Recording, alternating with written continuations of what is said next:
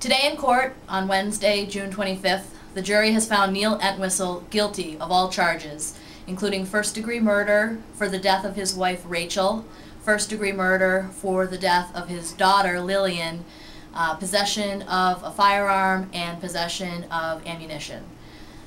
We have heard from all sides. We heard from the Entwistle family, including Neil's mom, Yvonne, who basically said that she's upset because, as far as she is concerned, Rachel murdered her granddaughter, and now her son, Neil, has paid the price for protecting her honor, protecting her memory. And then we also heard from the Middlesex District Attorney, Jerry Leone, and he basically said that this verdict, this guilty verdict, is just, and that Neil will spend the rest of his life in prison, which he deserves, according to the district attorney. We heard from the Matarazzo family. Matarazzo family, that's Rachel's mom and stepfather.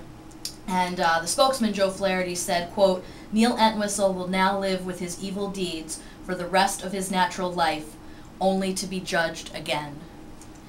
We heard from Neil's defense lawyer, Elliot Weinstein, and he said that he and Stephanie Page did the best that they could. They defended their client as best as they could, and basically argued that, again, if another jury in another area had been presented with the same evidence, they would have come up with a different verdict. He believes that he has a strong case for appeal at Supreme Judicial Court because he thinks that the Hopkinton Police Department unlawfully entered 6 Cubs Path twice, so he will be appealing the case.